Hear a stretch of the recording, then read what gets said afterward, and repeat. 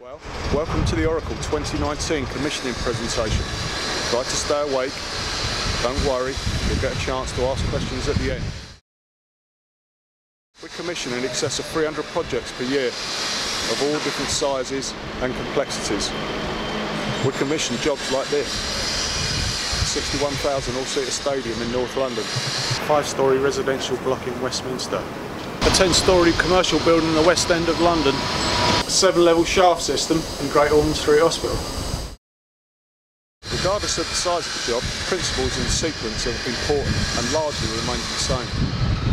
So what's involved in commissioning and where do we start? And I'm not talking about the early starts. The late nights. Council trains.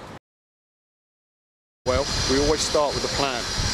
We plan the documents, we plan the durations, we plan the most suitable people with the right skills. The plan tells us what we need in place to complete the commissioning and what the sequence is. We separate commissioning into 3 stages. We call these 3 stages SAT 1, testing and inspecting; SAT 2, functionality of equipment; and SAT 3, cause and effect and performance. It's important that each stage follows on from the one before. We can't really power up until the testing's been successfully completed. We can't carry out cause and effect testing until we know everything operates. We need a building to be complete before we can confirm any of the system performance. Well, now we have a plan, we need everyone to read that plan, and this will almost certainly involve a site induction. We'll run through the safety do's and don'ts. We then need to familiarise ourselves with the installation and get to know it. The best introduction to an installation will be a site familiarisation day with the installers. We need to satisfy ourselves it's safe to turn power on. This involves carrying out an inspection of the completed installation and reviewing the dead test results to complete the first stage of commissioning, SAT 1. SAT 2, operation of equipment or functional testing. Once we put power on, we can really start to see things come to life, like vents starting, ventilators opening, dampers opening, system running. SAT 2 is the operation of equipment. This is the stage where we check each component part is operating as it's intended to do. Fire activation, south core, ground floor.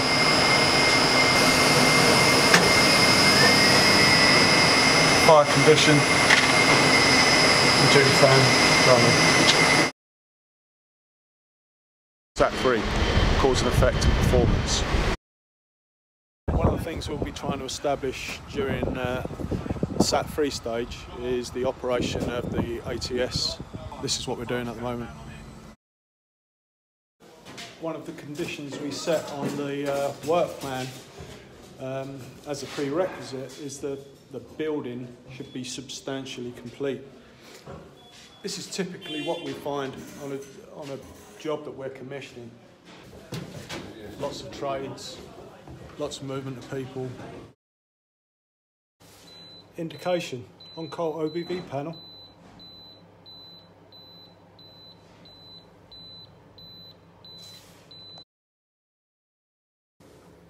Right, level 1,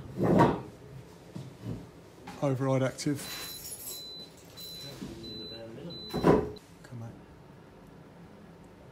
Right, level 1, reset.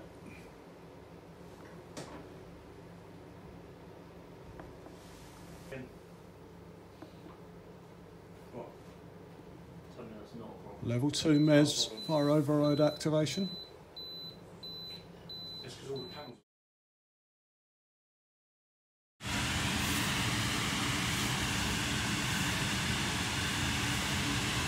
.8 11.3 11.7